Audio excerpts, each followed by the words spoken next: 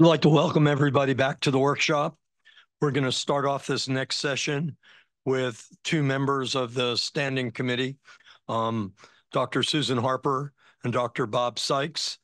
And that's going to be followed by Dr. Kate Storves, who's going to also speak relative to the VCRACW survey. So we're going to begin this session with Dr. Susan Harper. Susan, go ahead. Okay, thank you. So for the next session, Bob and I were tasked with providing a high-level summary of the feedback that we received from various stakeholders over the past 2.5 years. And this required us to go back and review transcripts and records and attempt to tease out the prevailing comments and concerns that emerged, which ultimately became the outline for this workshop. I'll start off by introducing myself. My name is Susan Harper. I am a veterinarian and I work in the Office of Animal Care and Use at the National Institutes of Health in Bethesda, Maryland. And I'm joined by Dr. Robert Sykes. Bob, would you like to introduce yourself? Thanks, Susan. Bob Sykes. I am Professor Emeritus at the University of Arkansas at Little Rock, where I was an evolutionary and behavioral ecologist. Typically, I introduce myself as a dirty boots field biologist. That is my background, and that is the way I have kind of gotten into this animal oversight. So we're tasked with providing this high-level overview of what occurred in our listening sessions. And we're going to start off at about the 60,000 foot range. So if we could go to the first slide, please. Thank you. During the course of these 26 listening sessions, one thing became very clear, and that is the need for the guide. In no session was it indicated that the guide has outlived its usefulness, that it's no longer needed. It's clear that this is a fundamental foundation document for IACUCs and for animal users. So that was not the question. Really, the question became that since it is this organizational framework, and it's essential to using this, then what really were the questions and challenges that we needed to bring forth to the consensus study, as Dr. Fox has just mentioned? When we went through all of these 26 listening sessions and we went through the comments, in no case for any of these challenges was there a common theme, a common solution. That was never presented for any of these challenges, but the same challenges keep coming up over and over, virtually every listening session. So the fact that these came up so repeatedly makes it clear that these are things that have to be discussed by the consensus committee, just as they were discussed by the consensus committee for the prior edition, as Janet Garber has illustrated. These are questions that remain. So as Dr. Fox said, we are back to the future. We're reliving this. So as we went through these challenges, it became clear to the committee that the responses that we were getting, we were asking very different questions or different questions than what we're presenting here. But Susan and I have coalesced these into the central guiding challenges for this workshop. And these challenges are really what we're going to focus on. But before we focus on those challenges, you need a little bit more background about the standing committee, about the listening sessions themselves. So if I could have the next slide. First off, there tended to be a bias towards veterinary representation in these listening sessions, which is totally expected because the veterinarians are the ones that are tasked with implementing the guide. But relative to the number of individuals that work with the guide and that are impacted by the guide, the group that was probably underrepresented, certainly in most of the sessions, were the researchers, the boots on the ground researchers that are always impacted by the guide.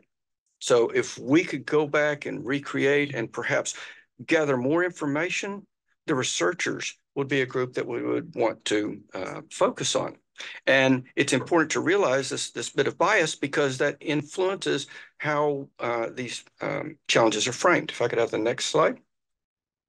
So the challenges that were identified during these listening sessions, and each of these is going to be a topic in this presentation. Susan and I will go through tag teaming on these. And the basic challenges were the regulatory aspects of the guide. And I'm going to cover this one in just a bit more detail in just a moment. How the guide is used by various individuals, by various organizations. In other words, what is the task of the oversight committee relative to the use of that guide? As Dr. Garber mentioned, performance and engineering standards. Absolutely, that kept coming up repeatedly, as did key topics in housing and husbandry, particularly for the typical laboratory type animals. What are the global implications of the guide? What are emerging issues of the guide that the consensus committee needs to wrestle with? And issues regarding the format of the guide. Basically, how this information is packaged within the guide, especially when we start rolling in accessory resources. And then finally, how we're going to manage programs of the future. So these are the challenges that this workshop is built around and that the consensus committee will need to wrestle with. If I could go forward to the next slide. As we go through these challenges, it's important to realize that there are gaps that were perceived between organizations and the perspectives presented in these listening sessions, and they tended to be broken out along these three divisions. Whether the institution was a small institution that had limited internal resources, or a large institution that had vast and complex research projects, lots of institutional resources to draw upon, but they had unique challenges that were associated with the composition of their particular programs. Or whether the listening session was composed primarily of individuals from industry, where there were pressures such as competing regulatory requirements that may be associated with the guide, but may also be dependent on international standards, and harmonizing the regulation of their use of animals across these diverse frameworks. So this is kind of the broad level overview and how we have crafted these challenges. But it also comes with some challenges in terms of figuring out how IACUCs are using this diverse bit of information. For that, I'm going to turn it back to Susan. Susan? Okay, the next slide, please. Another interesting observation that came up during the listening sessions is that it seems like the IACUC's roles and responsibilities are expanding significantly over time. And many of the participants felt that the committee is being asked to tackle a growing list of issues that are often quite complex. In addition to ensuring the humane care and use of animals in science, the IACUC has also become the default gatekeeper for a variety of secondary issues that we all agree are important to good science, but frequently exceed the skills and expertise of committee members. And these include things like experimental design, training of research staff, scientific merit, statistical rigor, general safety, occupational safety and health, and even facility security concerns. Over time, the expansion of these duties has placed a significant burden on committees, particularly those at small and medium-sized institutions, as Bob just referenced. Next slide. The next slides I'm about to show illustrate three distinct ways that we heard a lot of committees have evolved and tend to function. In our first diagram, each of the various disciplines and subject matter experts that have a part in animal studies provide information to the Animal Care and Use Committee. There is little or no other exchange of ideas between these disciplines in the committee. Instead, the committee collects, collates, and analyzes the information that it receives from these various sources and ultimately determines the best course of action that will ensure that scientific objectives and methods are properly aligned with the humane care and use of animals. Next slide. So this slide shows a similar process, except in this case, instead of simply providing the committee with information that it's expected to evaluate in a vacuum, Each of the various disciplines and subject matter experts interacts with the committee in a collaborative or consultative manner. In this model, the committee forms independent partnerships with all these different disciplines and applies this information it receives to address a shared objective. In other words, each discipline cooperates with the committee to solve a common goal, but there is still minimal cross interactions or synergy with other disciplines to guide the outcome. Next slide. And our third slide illustrates an alternate approach in which the various disciplines and subject matter experts consult and collaborate independently before they present their combined coordinated recommendations to the Animal Care and Use Committee. In this model, the IACUC receives a compilation of the collective comments and feedback provided by these external groups and experts. However, the process may or may not lead to effective dialogue between the committee and all of the stakeholders that are involved. Next slide. During our listening sessions, we heard about another potential option that allows more uniform participation by various parties who have a vested interest in the outcome of an animal study. In this model, the IACUC, subject matter experts, and research team members participate and contribute equally to the outcome, which allows the workload to be shared and more evenly distributed among all stakeholders.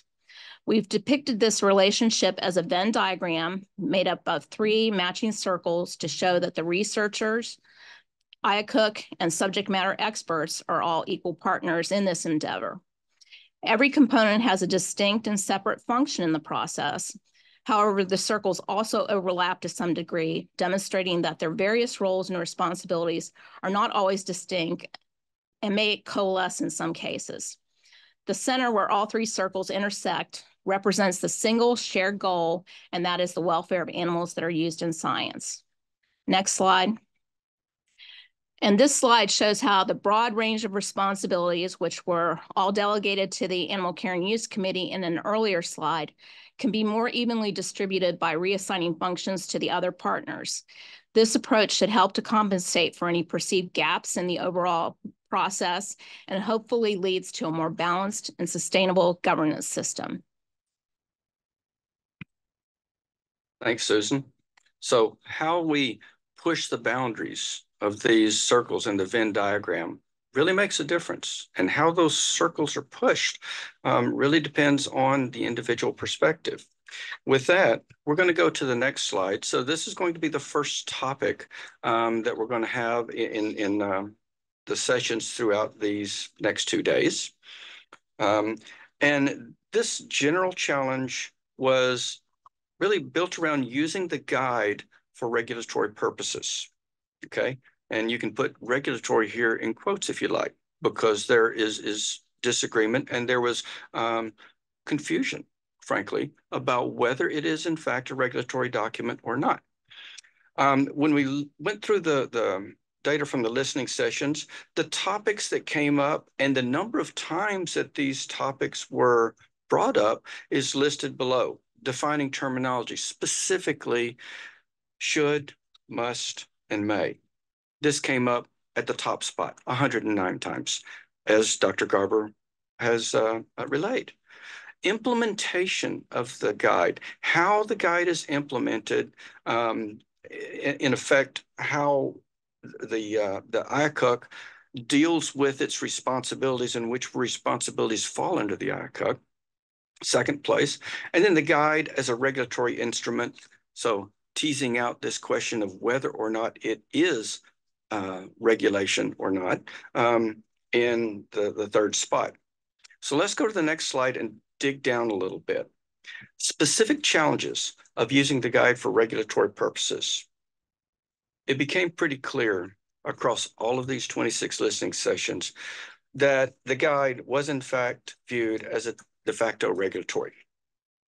This means that because it is de facto regulatory, harmonizing with existing statutes and regulations and articulating with the other guidance resources is going to be essential for the consensus committee to consider.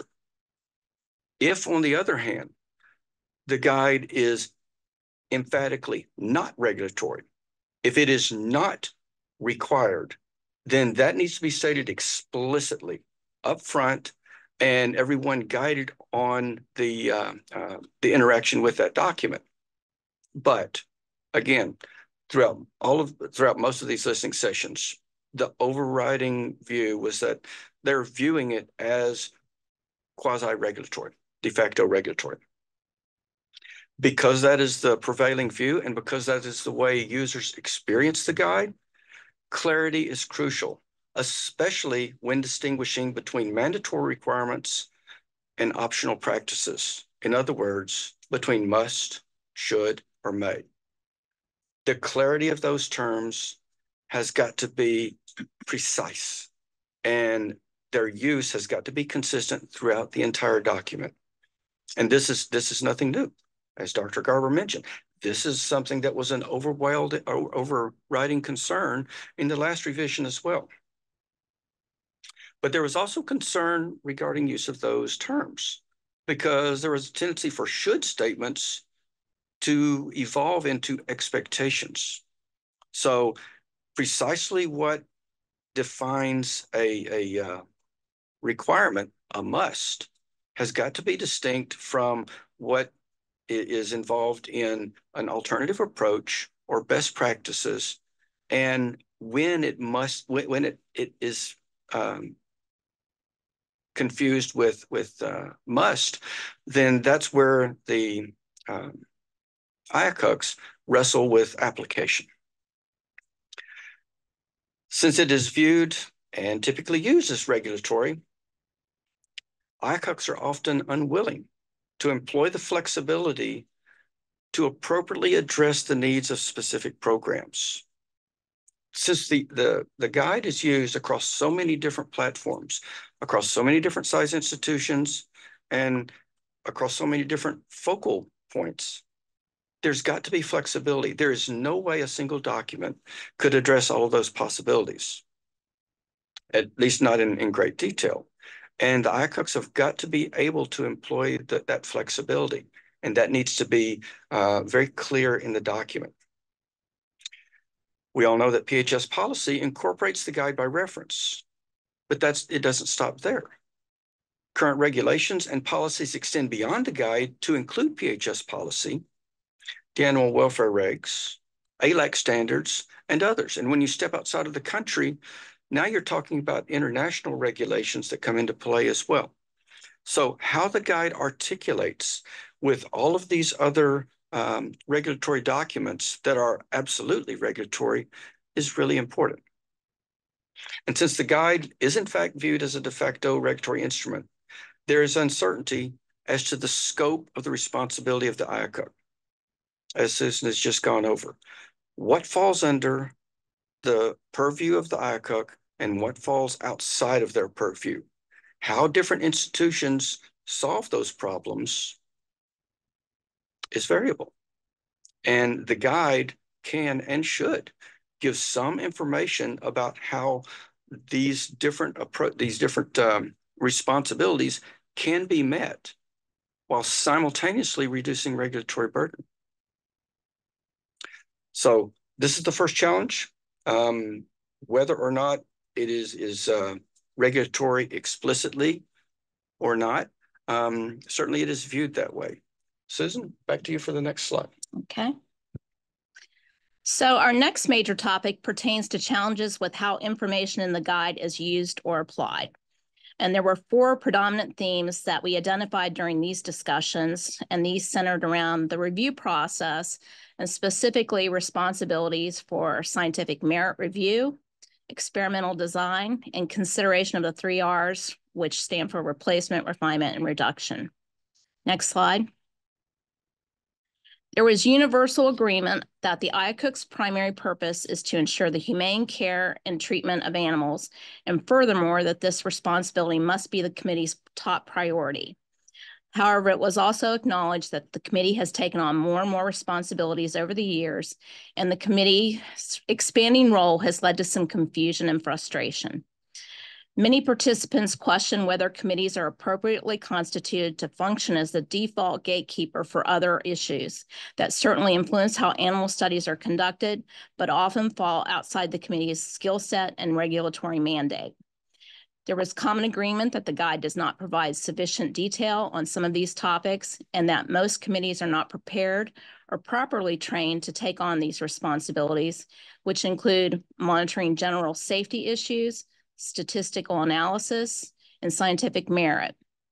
It was noted that tasking the IACUC with oversight of occupational health has been particularly awkward since the committee is limited in its ability to assess risks and provide general health and safety recommendations to individuals who work with animals. There was widespread support for IACUCs to acknowledge their own limitations and expand the use of ad hoc consultants to compensate for areas where members lack expertise, and also to maintain collaborative relationships with researchers who may often be the only accessible authority for certain areas of research. Many participants agreed that both of these options should be emphasized as resources in the next version of the guide. Many also felt that the guide should offer committees more latitude and flexibility for the oversight of research activities that are highly unique or complex, and that do not completely align with a standard review process. And some examples of these were exploratory studies, case studies, and teaching protocols. And it was felt that committees also need flexibility when applying the 3 Rs. For some studies, such as those evaluating the biodiversity of a population or a species, the goal is to collect and obtain as many samples as possible. And in other studies, surplus animals or sometimes non-target species can be inadvertently caught due to the imprecise nature of capture methods that you're using. And both of these examples contradict the principles of reduction, but are still scientifically valid. Participants recommended that committees aim for consistency in terms of the basic forms that are adopted, the specific terminology or language that's used, and with common procedures such as intervals and the focus of reviews. Many found it challenging and frustrating that review intervals do not always coincide with funding cycles. And finally, there was substantial support to explore a more efficient and possibly tiered review process that focuses on levels of risk similar to the procedures that are used by institutional review boards or IRBs for human studies. Next slide. Okay, this is back to one of the challenges that I'm responsible for, performance versus engineering standards. Wow, talk about a hot topic. Yes, this came up repeatedly as, again, Dr. Garber wrestled with in the previous revision. The overall take, I think, across all listening sessions, I think everyone on the standing committee would agree that the performance standard approach is critical, that maintaining that is especially important, but that was not a 100% view. There were some proponents of maintaining engineering standards because they're black and white, they're easy to apply, and it takes all of the guesswork out for the IACUC. So if we can go to some of the specific challenges on the next slide. Performance standards are important because they can be used to target and to highlight and to really fit the application of the guide to the specific program's unique focus, whether it is limitations that the program has in terms of resource availability. If they've got something that will work in another way, that's fine. So being able to tailor to institutional needs is important. But gosh, those engineering standards are so much easier to apply. So where is the trade-off here? Overall, there was a sense among the listening sessions that there needed to be more emphasis placed on local authority, the IACUCs, to devise performance standards, and these performance standards were to meet their local needs, but there needed to be more guidance about how to devise those performance standards. So examples within the guide would be a critical addition. Expanding how a unit could go about creating performance standards or additional resources that they could tap into for establishing those performance standards. There was a very strong preference across all guides for the guide to be written with flexibility and not be overly prescriptive. In other words, the take home overall was to stick with performance standards and the flexibility they entail, but that comes at a price. It comes at a price because now the responsibility for the clarity rests with the Animal Oversight Committee, the IACUC. They have to make sure that the structure that they're creating to erect those performance standards is meeting the needs and meeting the requirements of the guide. This is not a one-size-fits-all approach. It needs to be tailored to the institution. And this is where the institutional size and resources becomes really critical. Performance standards that have to be developed by an institution may be easily done at large institutions with lots of resources. But at small institutions, this becomes a real limitation. And the ability for those small institutions to reach out for additional guidance, whether it's from another organization or from other individuals that have experienced these challenges with that species or with that method of housing, whatever, that has to be part of the process. So the flexibility. Susan, we'll go back to you for the next one. Okay. So the next major area of discussion focused on animal housing and husbandry. And 3 subtopics emerged during these discussions that include the general environment, housing and management of animals, animal welfare and well-being, and social housing. Next slide. Discussions of animal environments, care, and housing closely followed the content in Chapter 3 of the current guide. And many of the listening sessions with veterinary professional societies seem to yield the most substantive and insightful comments, but we did identify a few overarching themes. Most participants felt a review of standards used to define the operating parameters from facilities such as ventilation, humidity control, HVAC system performance, and other aspects of an animal's environment should be prioritized, particularly where scientific evidence is deficient. Standards should be based on data that clearly demonstrates a positive effect on animal health and welfare, and it should also consider the impact of new equipment and technologies that complement or enhance facility engineering systems, such as individually ventilated caging units. The mounting pressure for institutions to incorporate green management principles must be acknowledged, and programs should have the latitude to comply with new environmental mandates that are on the horizon. Any revisions that are made must be implemented in a phased and deliberate manner that ensures a smooth and efficient transition, particularly when significant money and time are involved to make these changes. Ideally, housing options should align with an animal's species, natural behaviors, life stage, and enrichment preferences. Any changes in size or design should be based on relevant literature and scientific evidence that clearly show a net gain in animal comfort or welfare, and implementation should be approached judiciously due to the considerable costs that are often involved. Flexibilities with sanitation practices and intervals should also be an option, depending on the equipment and substrates that are used and the housing density, developmental stage, and physiologic condition of the animals that are housed. Next slide.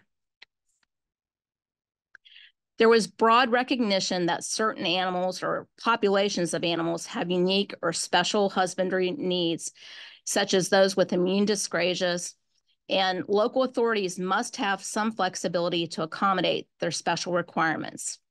There was also general support for the adoption of low-stress or non-aversive handling and research methods, such as using the tube method to transfer rodents between cages and decreasing reliance on practices that restrict consumption of water or food.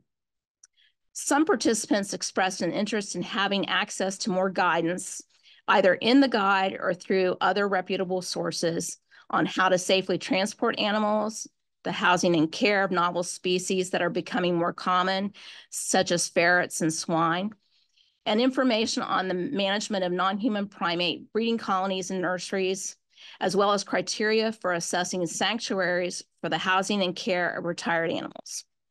Participants also felt overly general recommendations for housing aquatic species should be avoided due to the diversity of species that are found and the special life stage requirements that must be met for various types. The benefits of social housing were also discussed and contrasted with notable challenges that are encountered when attempting to pair or group house species that are either not highly social or individual animals that are not highly compatible. Many felt broad recommendations or requirements should not be uniformly applied, and that these types of decisions are best managed at the local level. Most agreed that the next version of the guide should clearly acknowledge potential risks and increased oversight responsibilities that apply when certain animals are socially housed. Next slide. Okay, this brings us to global implications of the guide. And this is something that we received 30 comments on, some of them very detailed. If I could go to the next slide. That the guide has global implications is not surprising. It is a document that has been available for a long time, and many parts of the world have no additional guidance of their own, so they are resorting to the use of the guide as a template when they build their own documents, or they default to the guide. Because of the global implications of the guide, it's especially critical for the next version of the guide to be able to articulate with other global standards and expectations, whether it be laboratory-based or whether it be the laws and regulations of whatever country and researchers happen to be working in. So recognition that the framework of the guide has got to articulate with local laws, local regulations, and international expectations winds up being critical. The guide, because it is recognized as one of the 3 standards for accreditation by ALAC International, brings an additional high profile to this document. Because it is one of those 3 standards, it is one that is very commonly used. That means that a country or an institution that has no accreditation at any point is going to be looking at the guide as they fashion their accreditation documents if they're applying for ALAC accreditation. If they are developing their own guidance documents, the guide becomes that template. There are, without question, many countries that do not have requirements for use of animals in research in their higher education programs or research programs. And the guide becomes very often the default document. Challenges arise when there is non-congruence between the guide and these other guidance requirements.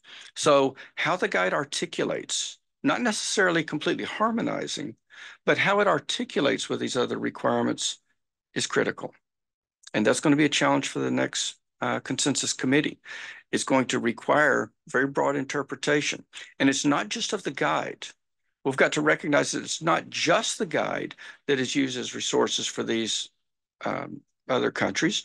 It's the accessory documents, the accessory guidance documents. And this is going to come up in a session a little bit later. So this will be emphasized again. Susan, back to you. Okay, next slide. Section 6.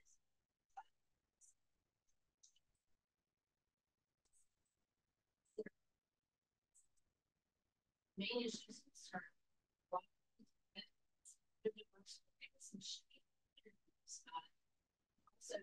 also areas where additional education. Next slide.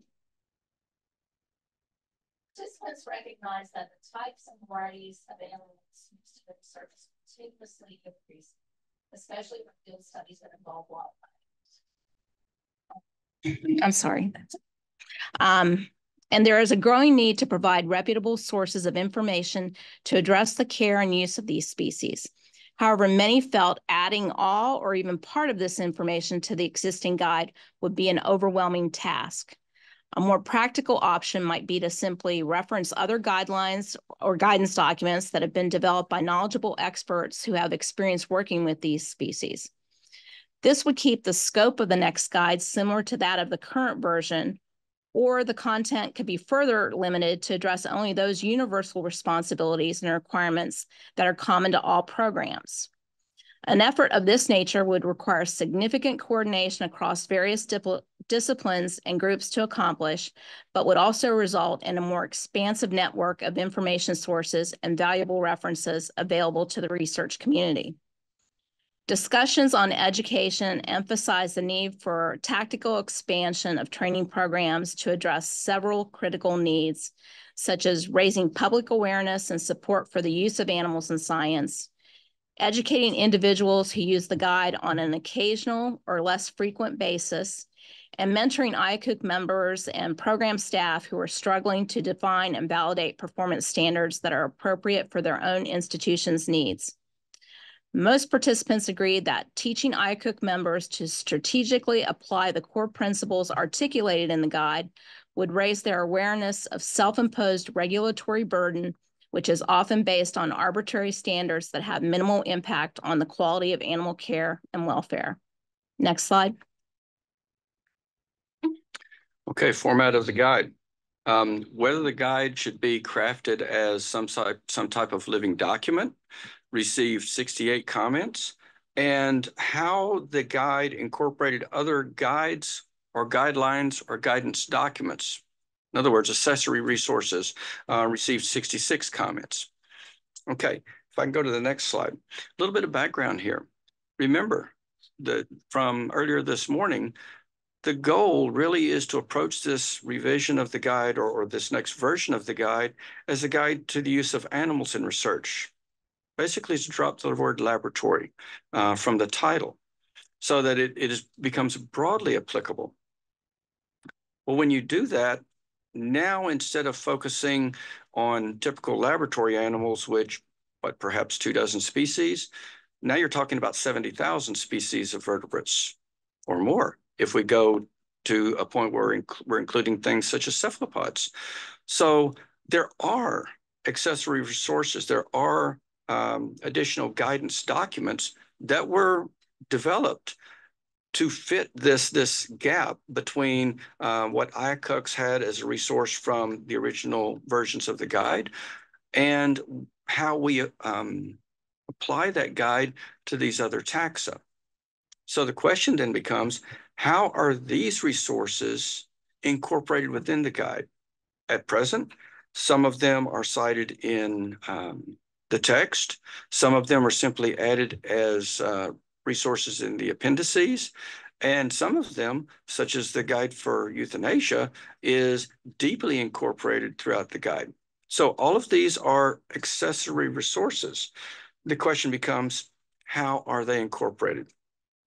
And I'm gonna take this one out of order, incorporating the other guidance documents first, and then come back to a living document, because I think that sequence actually makes more sense, even though incorporating the guidance documents received slightly fewer comments. So there was strong feeling that these accessory guidance documents needed to be referenced in the text of the guide as a resource, and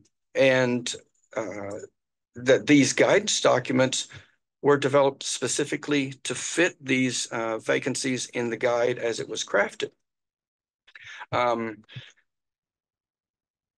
question, if we're incorporating these, so some of the other questions come up are, how do we ensure that those supplemental documents are kept current? Especially if we're thinking about moving towards a living document format with the guide. If we're incorporating these accessory documents, how do we make sure that they have that same level of currency? How about the peer review of these accessory documents? We have different formats of peer review. And by accessory documents, let me be clear what I'm talking about. I'm talking about accessory documents that detail specific methods, such as euthanasia, or that are specific to different species of animals, such as the various taxon specific guidelines for wild mammals, wild birds, et cetera, used in research, or the Ag Guide. And these very different documents were created by scientific organizations, and they went through different levels of review because they're the product of that professional organization.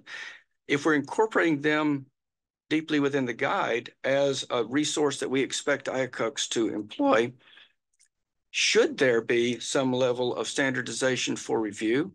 And if so, how do we go about that for documents that we don't own? The question arose that how should these supplemental or accessory documents be viewed by the IACUC? If the IACUC, if the guide is viewed as de facto regulatory, does that make these accessory documents that are referenced within the guide de facto regulatory? That's a difficult question to address. If specifics for diverse taxa are incorporated into the guide by reference, then should the specifics for laboratory animals be handled the same way? In other words, should we have a guide that really lays out philosophical approaches and then an additional supplementary resource when we get into the details of the various types of laboratory animals, as we do for the wild animals or for ag animals? Or should we expand the guide so that it includes sections for all of these diverse taxa, which seems like a pretty unreasonable task? Now, let me go back to the question of the guide as a living document. There was a lot of enthusiasm for this because we realized that the update times for the guide have gotten longer and the updates have gotten larger. But if we're going to incorporate all of these other diverse animals, that's going to make that even more unwieldy. Further, especially if we're still putting forth some engineering standards and there are changes made in those, then that puts the institutions that are impacted by those changes on a very short leash in terms of how those changes are implemented within their organization. So the utility of the guide as a living document was realized, that we can keep current with science, but the practicality of making wholesale changes becomes difficult. And that depends on institutional resources. Smaller institutions may have a much more difficult time with some of those imperative changes than larger institutions. So how we go about making sure that the guide is kept current in whatever format of the guide comes next is really critical. And this, frankly, is where the work of the Standing Committee is going to be very important over the coming years, to think about how those changes are incorporated as we move forward. So the format of the guide really depends on how it is used by each institution. And with that, back to you, Susan, for programs of the future. Okay. The next step. Our next slide. So this brings us to our last session for the workshop that's going to focus on managing animal programs of the future. And the topics covered in this session represent insights and observations that came up during the various listening sessions and primarily focus on emphasizing ways to better manage energy demands and the importance of novel technologies and methods that are continuously evolving. Although specific technologies were referenced, most of the focus was on how to facilitate their adoption without being overly prescriptive or disruptive. The next slide. So during these discussions, another set of 3 Rs came up. when we were talking about better energy management and sustainability. And this time the R's represented reducing energy requirements while promoting reusing and recycling materials. So conservation was consistently regarded as an important and an achievable goal that should not interfere with the quality and integrity of the research being performed. But there were no specific suggestions on how to go about that just yet. There were also widespread recognition that technology is evolving at an increasingly rapid pace, and the basis for adopting or requiring new equipment should always be founded on good science. A systematic validation process that allows for stakeholder feedback is critical to this process, and implementation should provide a phased and deliberate pathway that allows for a smooth and efficient transition. And so with that, I think we have concluded our remarks. But before I close, I'll ask Bob, do you have any additional comments? Really, my only, the last comment I have is that what we were tasked with here is provide a very broad level overview of what we heard in the listening sessions and how it has shaped the questions and the challenges that the Standing Committee views moving forward. Over the next sessions, you're going to hear details of each of these sessions. We're going to pull out each of these challenges and move into each of those in detail. And for each of those challenges, we've identified speakers and that are going to address details from different perspectives. And that's the important part. These are challenges because they were viewed by diverse groups as having different potential solutions. And because we all use the guide very differently to tailor to our programs, those different approaches are critical. So we've tried to identify speakers and solicit speakers to provide some diversity in those opinions. I think it's going to be an interesting next couple of days. Susan, thank you very much for those talks. A few questions have come in that sort of remind me that we're not covering everything today in the workshop sessions. That we've gone through 26 listening sessions. There were many, many comments made by very many people. Not everything's represented in these sessions.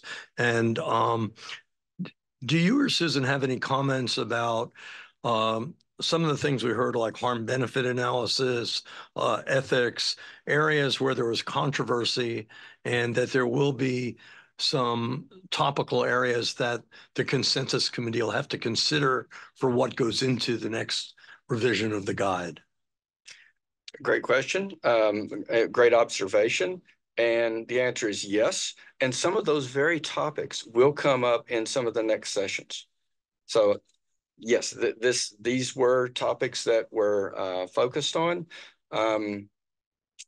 What we tried to do in this high-level overview was identify the basic core challenges, and then many of the items that you mentioned are going to fit in under some of those core challenges. So we tried very deliberately not to get down into the weeds and get with every detail, every comment that was made, but to provide kind of a consensus view, not a consensus, but a very broad view.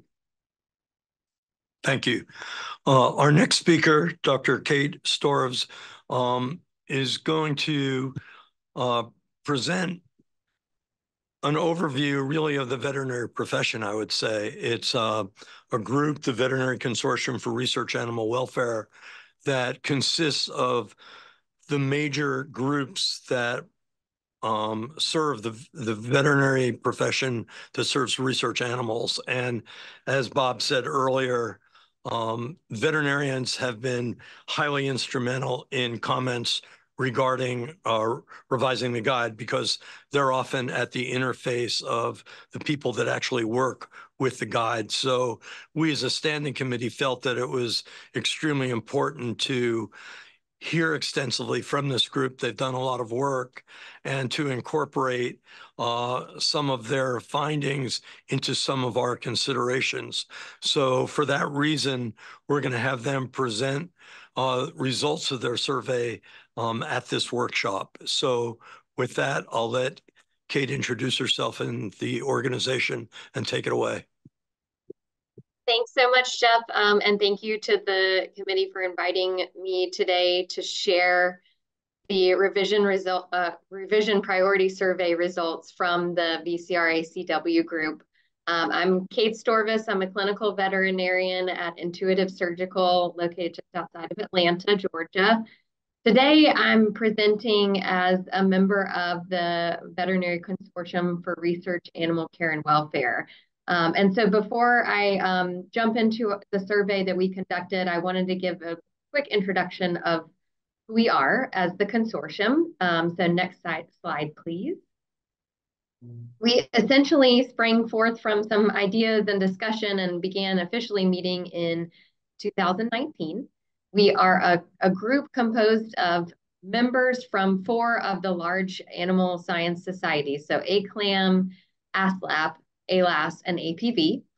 We also have a neighbor liaison, Dr. Taylor Bennett, on the consortium, as well as an additional ACLAM liaison that sits with us. I personally am one of the 2 ALAS representatives.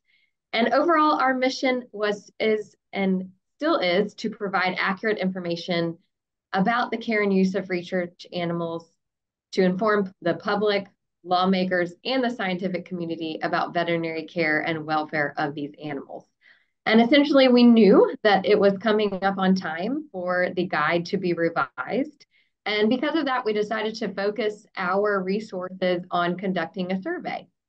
And what we wanted to do was conduct a survey for our 4 stakeholder groups, get an idea of how everyone would prioritize revising the guide if they were in charge of this mission, and then present that to the laboratory animal community. So next slide, please. I'm going to go through today our initial survey that was conducted in 2022, go through those results, and then we'll talk about a couple of supplemental surveys that we ran as well. So next slide, please.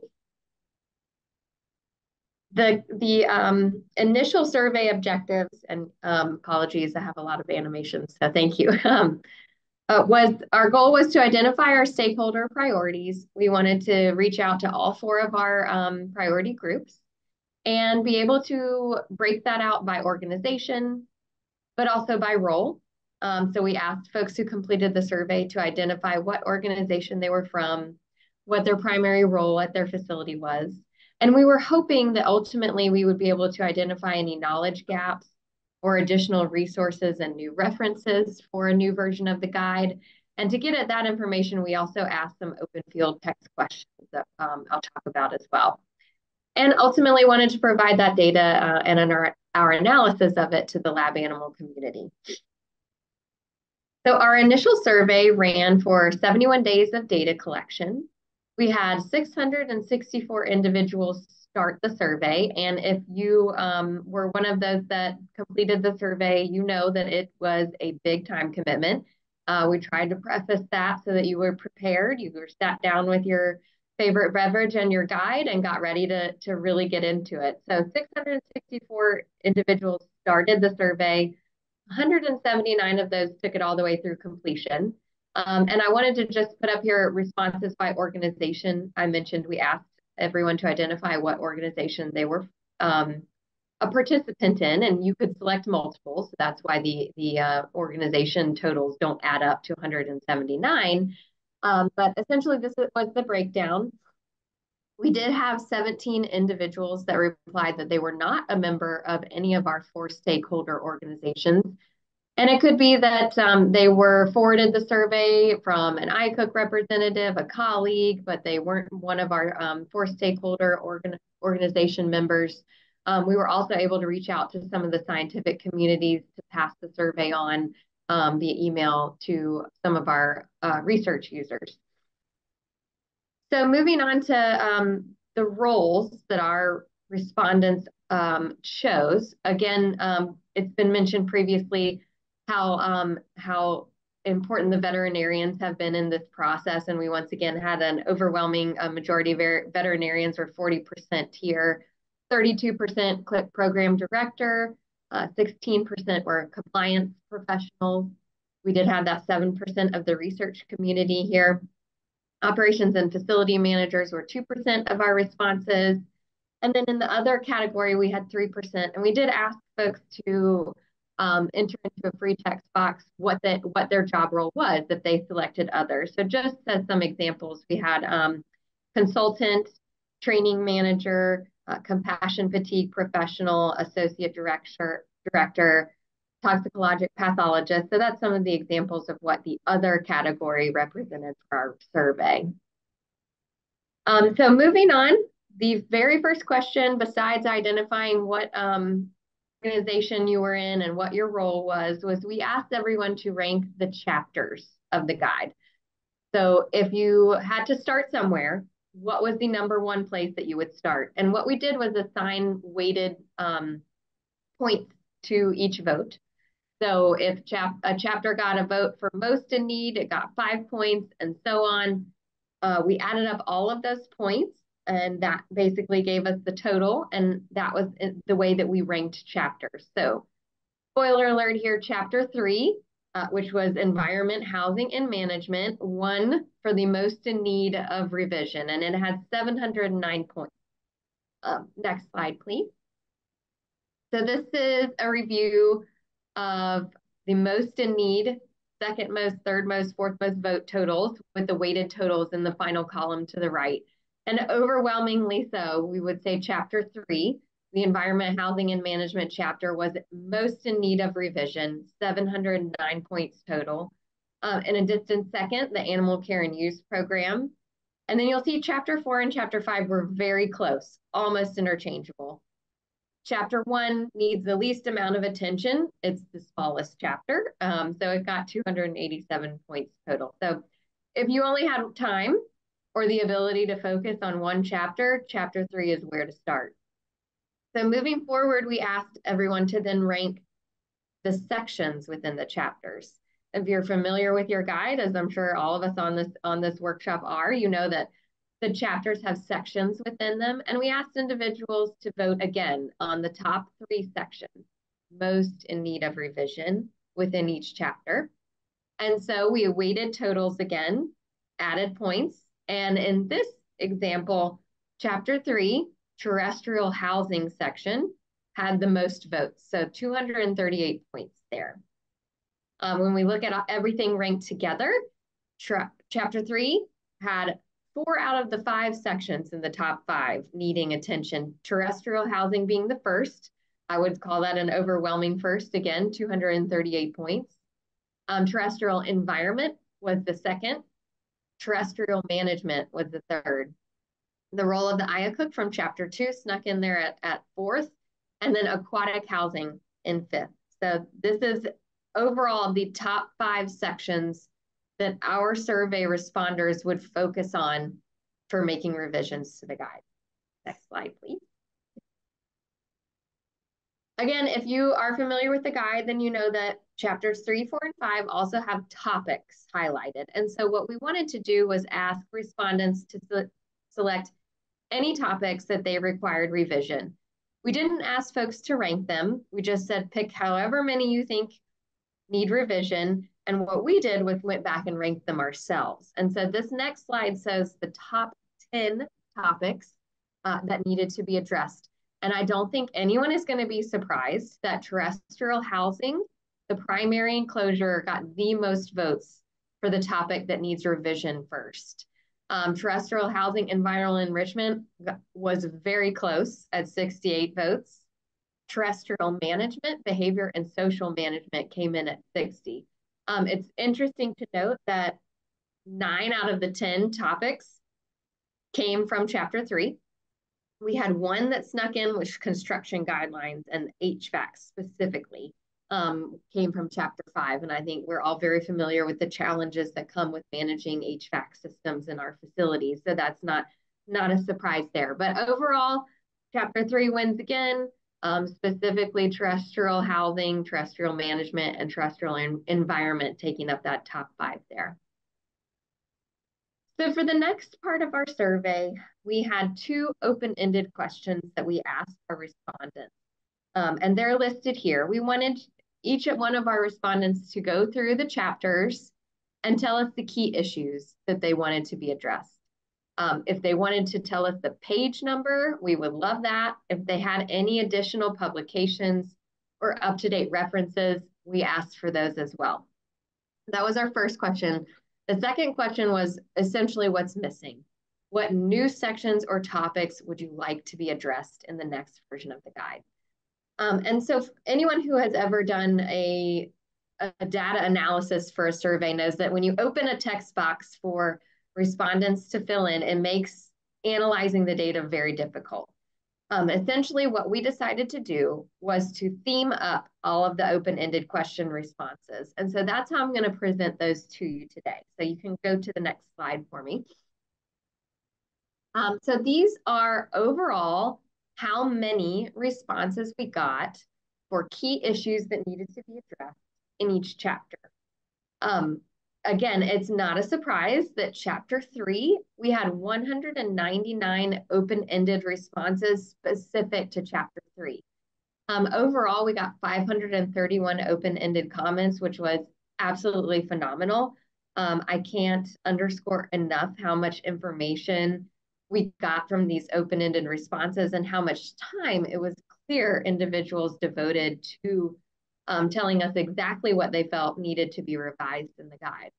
So I'm going to go through each one of these chapters as well as the new topics that were called out and talk briefly about them. So next slide, please.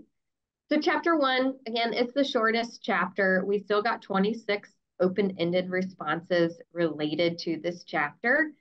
I did want to specifically call out that 9 of those were specific to the use of must, should, or may. And that's something that we used to develop our supplemental survey. I also wanted to call out that the harm benefit analysis topic, the 3 R's and ethics, were commented on 8 times here, so very close second with the must, should, or may. If we had responses that were one-offs, didn't have in common with any other response, then we categorize those as miscellaneous. So you will see a miscellaneous bar for each one of the chapters as well. So we'll go to chapter 2 next. This was the animal care and use program. We had 76 open-ended responses related specifically to key issues in this chapter that our respondents felt they needed to be addressed or revised. Overwhelmingly so, IA Cook responsibilities were called out 21 times from our respondents. The need for more information about disaster planning was in second place with 16 responses. And then I did want to call out here that compassion fatigue was brought up a couple of times. It shows up again later in our survey responses and was something that we followed up on in our supplemental surveys as well. So wanted to call that out here. So now chapter 3, again, was our biggest chapter, our hardest hitting chapter for open-ended responses, 199. And it makes sense, right? It's the chapter that our survey respondents felt needed immediate attention. It's where you would start. And I don't think it's any surprise that space requirement responses came up in first here. There were 43 responses directly related to space requirements. And I'm going to dive down even more into that in just a minute. Close second was the environment with 41 open-ended responses. There were a lot of miscellaneous responses, so that was a big bar here as well. Social housing and enrichment, really close in 21 and 22 responses. So what I wanted to spend some time doing is talking about the content of the open-ended responses here about space. So 43 of those were about space, and you can move on to the next slide for me. Thank you. Sorry again for all of the animations, but so 43 of these were specific to space. I went through and pulled out some overall themes I wanted to share with the attendees of the workshop here today. And the first one that I came with that was extremely obvious by these responses was that updated references were necessary. And then again, more supporting data for the requirements. So once the requirements are given, update those references, provide supporting data. And then additional considerations for complexity of the environment. So vertical spaces, addition of nesting boxes, things like that, that add complexity to the environment, not just height and width and space cage requirements. Identify which species are truly social. This came up quite a bit, defining which species would truly benefit from social housing as opposed to defaulting for every species. And then development and use of true performance standards. So again, these are the themes that came up in these space requirement responses. I also wanted to break out some species. So there were 9 responses specific to rodents, requesting updating the sections about space requirements for these specific groups. So mice with litters, breeding colonies, paying attention to density of cages, large rats were mentioned often as well. 12 of the responses were specific to non-human primates. Again, that vertical and complexity space consideration and just more space in general. We had 3 related to ferrets, so wanted to call that out. More data-driven recommendations are needed. There's been an increase in the use of ferrets in research, and so respondents really felt like this needs to be called out and attention needs to be paid for ferret space. And then I wanted to call out as well that expanded vertical space for rabbits was mentioned several times in these responses. So just for fun, wanted to show some select responses related to space. So this is the raw data quotes that came from our responses. And I wanted to share these, I just picked these 3 specific responses because I think they're a really great example of the themes that were pulled out and the variety in the responses that we got. So the first one, space continues to be a real issue for understanding and a real lack of any scientific performance-based studies to support current space allocations allowed. The second one I'm not going to read, but I really liked the would allow facilities to, quote, animalize the environment. And then just as an example, again, of the variety, one response just had the word space. So you could go anywhere with that response. So now I'm going to move on to the open-ended responses directly related to the environment. As a reminder, there were 41 of those.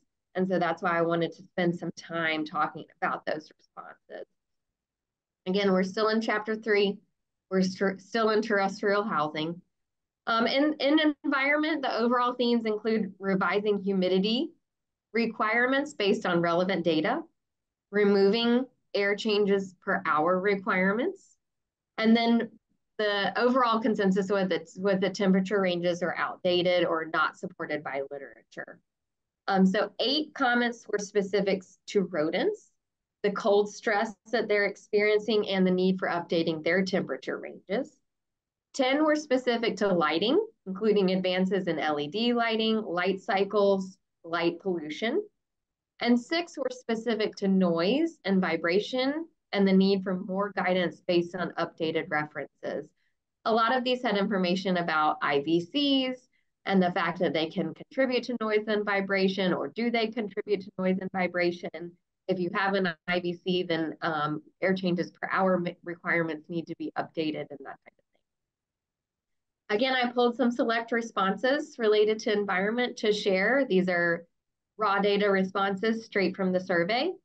And again, just a really good variety of what individuals felt needed to be addressed. So I wanted to provide these as an example. And yep, you can go ahead and display those. So again, the specifics of our responses went all the way from mentioning specific page numbers like page 50, second paragraph, noise, very specific, all the way down to the comment that noise, none. So lots of variability in these responses. Pardon me. So now we're going to move on to chapter 4, the key issues. And what I wanted to highlight here is that 17 of our 75 open-ended responses were directly related to pain and distress. I think the consortium and I felt that this was a reflection of the fact that veterinarians gave their responses. They were represented well here and have been in the standing committees as well. And obviously pain and distress is a huge topic for all of us involved in animal research. But what's really incredible to see is that there have been so many advances in not only detecting pain and distress, categorizing, identifying in different species, but also treating and then refining your research to eliminate or prevent pain and distress. There's so much there that's happened since our last guide that it's time to update and share all of that knowledge. And so I just wanted to call that out as I'm a veterinarian, but also as a lot of our respondents were. They felt that there have been so many advances that this area has a great amount of information to add. And then key issues for Chapter 5, physical plant. The physical plant chapter is one that I kind of think of as a potpourri anyway. And so it was a lot of miscellaneous one-off comments about strain size or door frames and that type of thing. But noise and vibration also was something that came up frequently, which makes a lot of sense based on those open-ended responses we had in Chapter 3. So just wanted to highlight that. Now I'd like to share the themes for the new topics that were thrown out there in our open-ended responses. So 93 new topics were suggested. 16 of those were related to operations. And I will say within operations, those related to disaster planning, contingency planning, especially with the new-ish USDA requirement there. Several comments related to study design and how involved the IACUC should or should not be with study design. And I wanted to, again, draw everyone's attention to mental health. It was mentioned by many respondents that mental health should be something that's discussed in the guide, and that led to some of our supplemental survey questions. Cephalopods got a lot of love from our open-ended responses. 7 individual responses wanted to separate them out as their own group. I bring up ferrets again because they were called out several times in the space requirements. Mushet and May showed up here, which we will talk about more in supplemental survey information as well. So just a quick summary of the open-ended questions. Again, the consortium and I've definitely felt that there was an incredible amount of value in these responses, and we were excited to provide the raw data of all of these responses to the standing committee and are hopeful that that's going to be helpful in their process moving forward. There were so many details. I mentioned that some individuals called out the page number, the line number, on what they felt needed to be revised. But we also got over 200 additional references, publications, updated studies that are not currently included in the guide that should be considered as it's revised. Again, a couple of recurring themes just to keep in mind were the mental health question about whether that should be included, and then space for sure was a big topic at the forefront of a lot of our responses. So of course, we know Chapter 3 is an issue. We got a lot of information from our open-ended responses, and we thought, what should we do now? So what we decided to do was run a couple of supplemental surveys to expand on some of the topics that came up from the initial survey. So 5 things we wanted just to focus on was the use of may, should, and must. What additional species should be included? Should compassion, fatigue, mental health be included in the guide? And then a couple of things that didn't come directly out of the survey, but came up every time we had a discussion about it, which flows well into the discussions we'll have over these next 2 days, are what should the new guide look like? What format should it take? And essentially who should pay for it? So what we did was run 2 additional surveys. We reached out specifically to the ACLAM diplomats. We wanted to get their input on those 5 topics and present at forum. And then we reached out to the neighbor community. Our hope there was to get an additional response from the research community. So we utilized the REDCap survey utility. We used that for all of our surveys, delivered via email. You'll see the amount of time that we allowed for responses. And then just want to give a shout out to the ACLAM diplomats who had 327 responses. If you recall our initial survey, we had 179. So that was a great response number. And the neighbor community, we had 130. So I'm going to show responses to each one of our questions, but I did want to let you guys know what our neighbor survey job role looked like. We did not ask ACLAM diplomats to get into the weeds of job role, but we did ask the neighbor survey respondents to share with us, and it actually was a large amount of compliance. So we were looking for researchers. We got compliance and research, which is great. We got some more veterinary input, operations and facility management input, some technicians. Other was a potpourri of responses there. Veterinary residents. We had some not-for-profit employees. We had an institutional official respond, and the consultants, 3R scientists. So lots of great variety in our responses to this survey.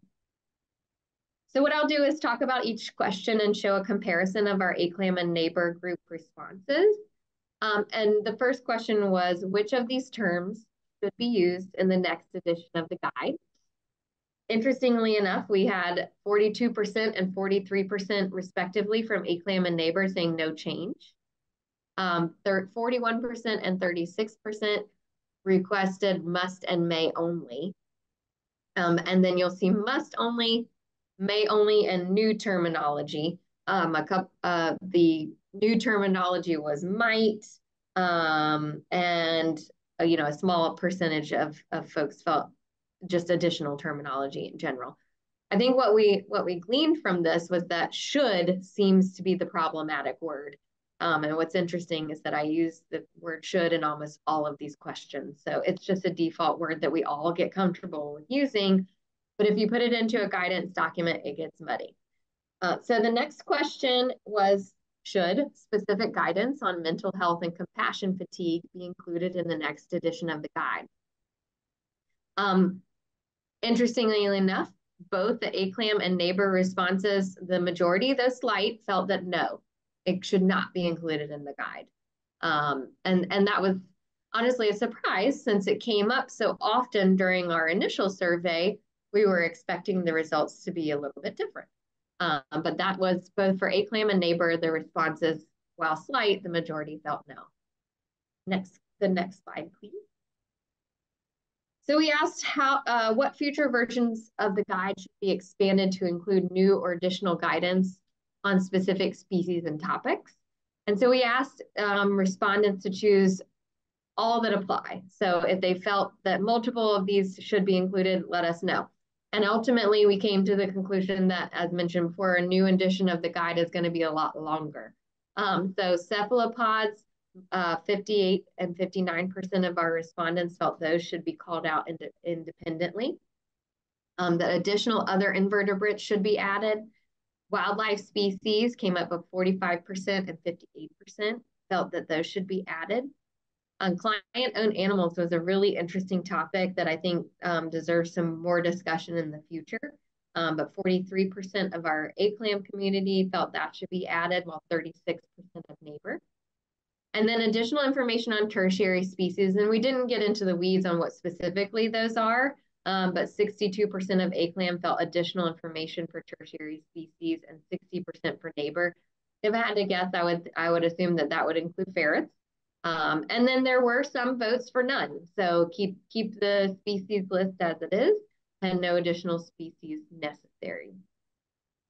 So the next question gets into the format. And so what we asked was what format should be used for the next edition of the guide. And actually the majority, both for ACLAM and neighbor, felt the current form, the majority felt that a static document, but with regular defined review intervals was the best way to go. Our current format was at 15% and 12%.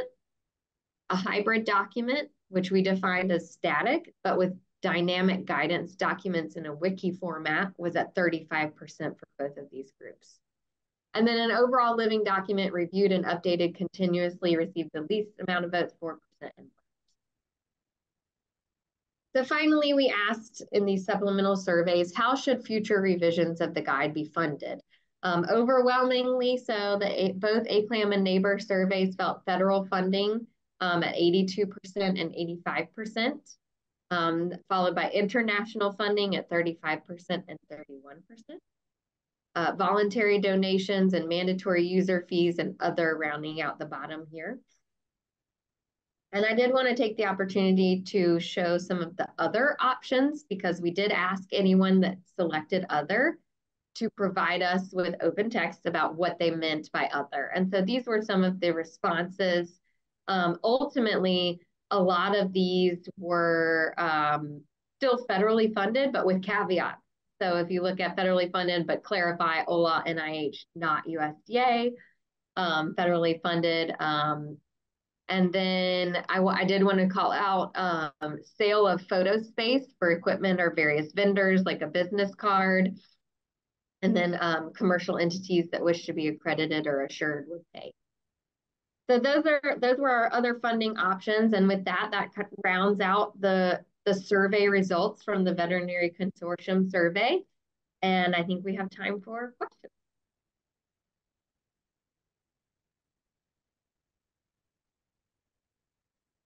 Thank you, Kate. Kate, one question that had come up was the question of the yes/no on the compassion fatigue. That had the question been incorporated differently or put in a, culture of care type of question, would it come up as a component of that?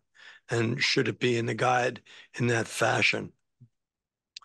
Yeah, it's really tough to really make an analysis when you have a yes or no question. It's very black or white. I think a lot of people responded, but wish we had given them an open text field so that they could then say yes, but, or no, but.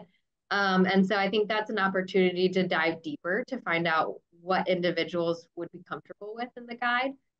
We obviously don't want to imply that our teams are mentally struggling with their job, but we do want to let the individuals know that we are aware it's strenuous work and that compassion fatigue is real, and potentially define it and provide guidance on ways to assist with that.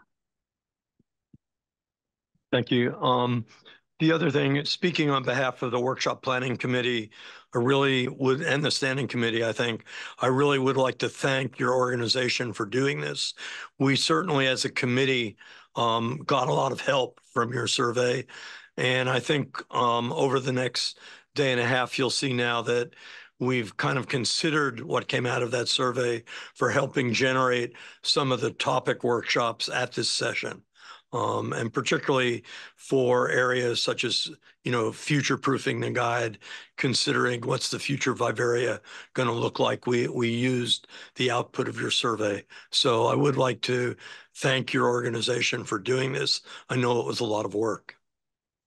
Well, thank you. With that, Thrilled to hear it. With that, I'm going to turn it over to my co-chair, Dr. Lofgren, who's going to update us on the rest of this meeting.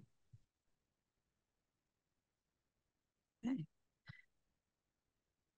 Thank you. I just want to give a quick recap of our morning and what we've covered already today. So we started off the morning with Dr. Disco, who led us through the transformation of ILAR to BOSCR, including an expanded scope of mission and membership and the change from a council to a board. He underscored that animals remain to be the focal point of the organization. Dr. Garber then took us through perspectives on the 8th edition of the guide, bring us through the journey that started in 2005 and ended with a publication in 2011, clarifying that the remit to that group was really not to revise, but to maintain performance standards. She then took us through the need to continue to have performance standards and recommends continued emphasis on flexibility, as well as expanding to address areas of growth that have continued in our field since 2011. Dr. Fox then carried us through the work of the standing committee and a review of how the listening sessions occurred, highlighting problematic areas that we continue to address throughout this meeting, and I'm sure in phase 3, unclear terms like should, may, and must, and application of the guide where we have diverse physiology and behaviors, and we just heard that again come through the VCRA survey. There'll need to be new approaches, and how this is being addressed for this edition of the guide as was the standing committee, and evaluating future platforms to facilitate updates as the literature rapidly advances. There were 26 listening sessions over 2.5 years. We're currently right now in phase 2 of this workshop, and phase 3 will be the consensus committee that picks up this summer and carries us into the next iteration. Again, 70% of the funding will need to be committed by sponsors of the project before that work can be initiated. We then had a fantastic review of the listening sessions and the data that was raised there by Dr. Harper and Sykes. While no common themes for a solution were found, many common challenges were identified. There was strong veterinary input and a need for more scientific representation. The gaps that were identified could be sorted by the types of institutions, and there were expanding, one of the themes was expanding responsibilities of the IACUC. Through the digestion of those listening sessions, there were 8 focal areas that were identified for the workshop, and we were brought through themes through each of those 8, and that's the structure going forward through the rest of the workshop is deeper dives on each of those 8 areas, bringing in speakers that can represent a diverse array of perspectives from the private sector, academia, government, and others. Most recently, we heard from Dr. Stills about the VCRACW survey, which represented ALAS, ACLAM, APV, and ASLAP. And through that work, which was identifying knowledge gaps and additional resources, they asked participants to rank areas of the guide where they felt there was a greatest need for updates. Terrestrial housing dominated throughout, specifically primary enclosures, environmental enrichment, behavior, and social managing. And even in the open-ended questions, terrestrial housing, particularly around space requirements and environment, resulted in the highest area of emphasis, with 200 references suggested and additional recurring themes like mental health and space requirements. And I'd like to echo Jeff's comments that we really thank that group for doing that survey. I think the data provided has been incredibly helpful for giving inferences into areas that need to be in focus as the consensus committee starts working on the next iteration of the guide. We've received a number of really great questions that we have a couple minutes to address. Several of the questions raised were around participation in the feedback that has been provided so far. So I wanted to highlight that one such way going forward that everyone can participate is by submitting references that should be considered in phase 3. And there's been a link in the chat that's been placed a few times. It's called Requests for Feedback and Information on Updating the Guide for Care and Use of Laboratory Animals. So I'd encourage everyone to use that link to provide additional feedback and specifically evidence-based literature that will guide changes that we should be considering. I also wanted to highlight that the speaker slides will be presented or shared through the recordings of these sessions. So all of these sessions are going to be recorded and posted onto the website in about 2 weeks' time. So you'll have access to review all of this material again. So a question raised again came from several audience members that did not see their perspectives included in the listening sessions of the survey, specifically IACUC administrators, neuroscientists, members of animal welfare groups, or companies that develop new therapies for companion animals or agricultural animals. So in addition to being able to submit references, are there other opportunities in phase 3 for additional perspectives to be considered? I'm not sure if someone from the standing committee or someone from Bashar would like to address that. Well, I will say that the consensus, the statement of task, if it falls within the statement of task and is part of the plan of the consensus study committee for information gathering, then they may organize some meetings, public meetings focused on particular topics for which those kinds of things might have input. It's a little hard to say exactly right now, but quite possibly, yes. Okay, good. So hopefully there'll be opportunities as are raised for additional deeper dives and potentially other workshops for areas that this workshop highlights or areas that we didn't get to cover here and still require additional focus. Great.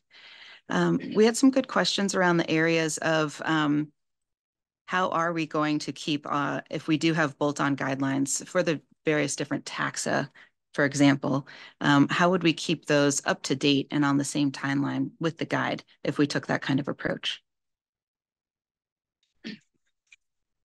That's a great question. because these guidance documents are the property and the product of these professional organizations, at least under the framework that we have in place right now, it's really up to them. Now, that said, the bird guidelines revision just came out this year. The mammal guidelines, there is going to be a revision released almost certainly this year. The fish guidelines were revised at, I think, pretty close to the same timeline as the mammal guidelines. The herb guidelines are further out of date, but I have had communications with individuals there. As far as putting them on a common framework, that would require articulation and cooperation between the professional societies and the standing committee. And frankly, it would probably require also support. Because this is a task that at least the taxon societies have taken on pretty much on their own shoulders over the past decades, except for the first product, which was funded by NSF. So that is a question to be decided and a solution to be sought. And it really comes down to how these guidance documents, these guidelines are incorporated within the guide. Okay, excellent. So I think we're going to have some additional sessions coming up, specifically thinking about the format of the guide that I think will also incorporate what kind of structures and groups would be involved to achieve that goal of having more timely updates. Actually, Jenny, we have one more question for Kate, if she's still on the line. Do you want me to ask? I am. Yep, I'm here. You here? Okay. Yep. Hi, Kate. We had a question for you. How many of the survey respondents work with non-traditional animals such as wildlife and wild fish? That I don't think was data we gathered. So I'm not really sure that I can give that answer. We only asked if you were a veterinarian. So we did not get into the details of what species each worked with.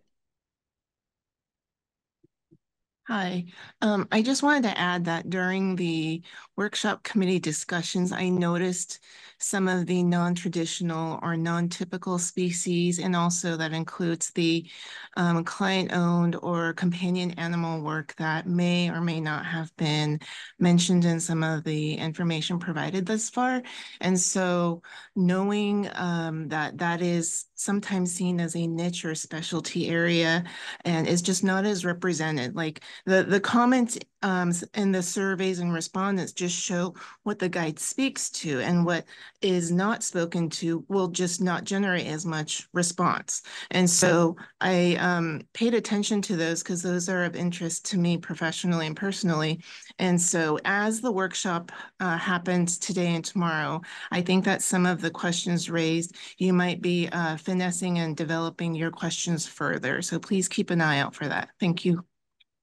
Thank you, Elaine. I think we have time for maybe another question. Is that okay? Sure. Okay. So we had another question raised around the topic of should. So we've heard some feedback that maybe that's one of the more difficult areas to navigate. And maybe there's even a desire to move to may, must, and retire should. So I think a question came up of, do we have a sense if OLA will reconsider its requirement of should statements if the guide moves to clarify the definition or change its approach to should?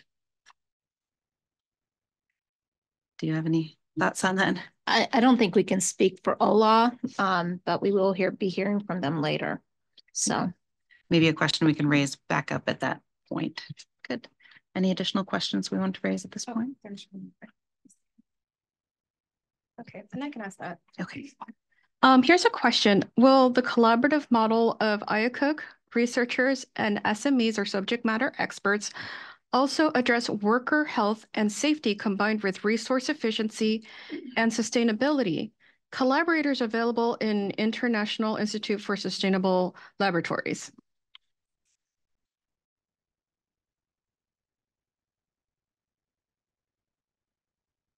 There.